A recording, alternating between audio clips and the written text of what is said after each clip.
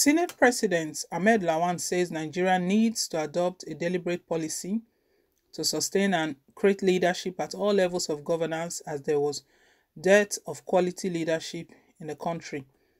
Mr. Lawan, who leads Nigeria's 9th National Assembly, disclosed at the inauguration of the 4th cohort of the Kashim Ibrahim Fellowship in Kaduna. The Senate President explained that the lack of leadership at all levels of government in Nigeria is a major factor preventing Nigeria from attaining certain development. According to him, there is a need for government at all levels to come up with a deliberate leadership policy to help complement the kind of goals the country must achieve structure in public service. In our case, we never stated anything about leadership in Nigeria for us to reach the level of development that we need in our country. Every part, segment, and strata of the society must have a developed, deliberately focused leadership so that what we do at the local level complements what we do at the state, and from there, terminating at the apex at the federal level, Mr. Lawan said. No matter how hard we try to develop our country, at the federal level, if our states are not able to provide the kind of leadership and complementary development, then we cannot achieve the kind of goals and targets that we feel we must achieve as a country, he said. Speaking further on the security challenges in the country, he stated that there is need for collaborative effort from all state governments to overcome security challenges, and not just those outrightly affected by banditry and terrorism. He said that if there are quality leaders at all levels of government, it will positively impact the country because they are being prepared for the task.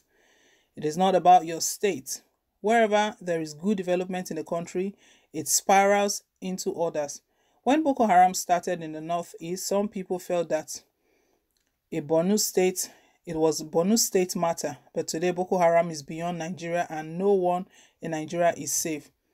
It is with leadership. If we have leadership in any part of the country, it wraps up positively on other parts of the country.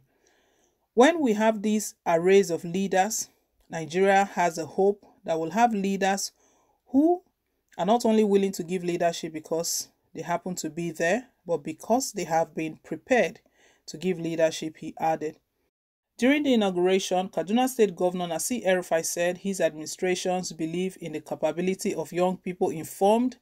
The decision to initiate the Kashim Ibrahim Fellowship conceived to help widen the pool of young persons and groom future generations of leaders. In 2015, Kaduna State Governor Nasir El-Rufai set up the Kashim Ibrahim Fellowship, a leadership mentorship and training program for young people. The program is named after the first governor of northern Nigeria, Sir Kashim Ibrahim.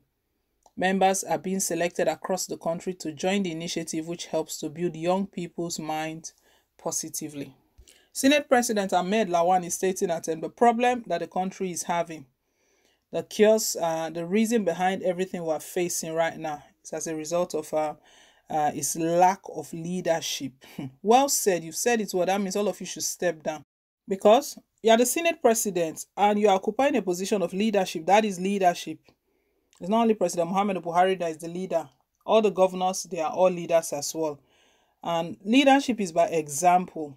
It's by example, not just saying plenty words. Because now he's talking about from the local government. I know the local government, everything has to do well. But they are looking at the top. They are looking at how things are structured.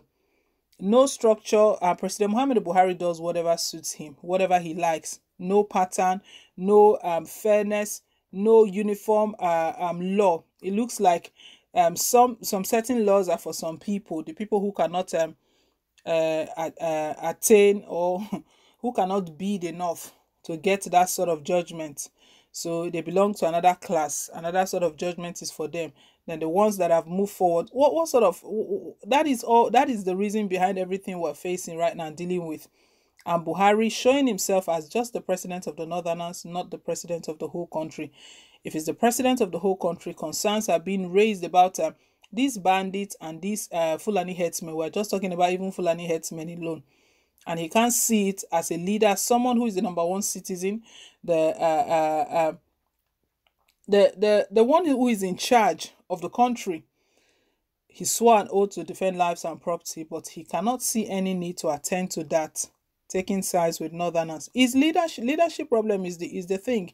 That is why APC will not be given another chance come 2023, because they are the ruling party right now. See the mess they brought the country into. This wasn't the way President Mohammed, I beg your pardon, Goodluck Jonathan, former President Goodluck Jonathan, handed the country over to him. It wasn't this way. It was a couple of days ago, a cleric, Muslim cleric was, it was raining thunder and brimstone. That Buhari doesn't return the country back to the state he met it, there's going to be problem. They are not even asking him to do more. No, don't do more. Just bring it back to the level you met it, and we'll move from there. We'll think about what to do. Buhari has dragged this country many years back. If we talk different areas, so the debt he met, he has tripled that debt. Ordinarily, we'll be looking at, okay, he's reduced the debt a bit, and what is left is just a few percentage, even if he doesn't pays it off. But he's tripled the debt, and the debt we're talking about is borrowing from China. It's not like he's using it in the country. So we see changes in our infrastructure, in our hospitals, in our schools. At least if he's paying off, we're seeing all that he's using the money for. We'll know very well that, okay, fair enough. Things are working. There is electricity, there is good roads. Insecurity is a thing of the past. And how to deal with insecurity, he himself stopped sponsoring all of these bandits, himself and the governors. Let me even just divert. Erifai is talking about leadership program. Yeah, he's the one, he set up a mentoring program to mentor people. This same Erifai, he was the one that said bandits, they are not bad people after all. That they are just into kidnapping for business. See who is mentoring other people's children. See the sort of belief he has, his idea, his ideology, his philosophy about bandits. You know, that was one of the reasons he was kicked out of the NBA, the NBA's their program last year. They told him that unfortunately you can't be a speaker because you've not shown good example. You've not been a leader by example. Ahmed Lawan all he's doing here is just exposing President Muhammad Buhari's government. APC, they are the ruling party. They've messed up this country. Nigerians can't wait for them to just step aside. We're not looking for recycled politicians, the ones that are jumping from one party, because if you jump from PDP to APC or from APC to PDP, it's still the same thing. It's the same party that is still, it's just that you are just changing title. But because these are the politicians, these are the same people who don't have any they don't have any sort of compassion or anything. They are not people-centric. They are not thinking about the people, how the country can be developed. Lawan is giving speech here.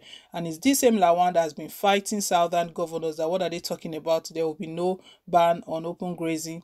There will be no ultimatum given to Fulani herdsmen to evacuate. That why are they sending them out? The same Lawan is the same person. So it's very obvious that all of them, they need to be sent packing for Nigeria to breathe some fresh air. See why agitations are rising.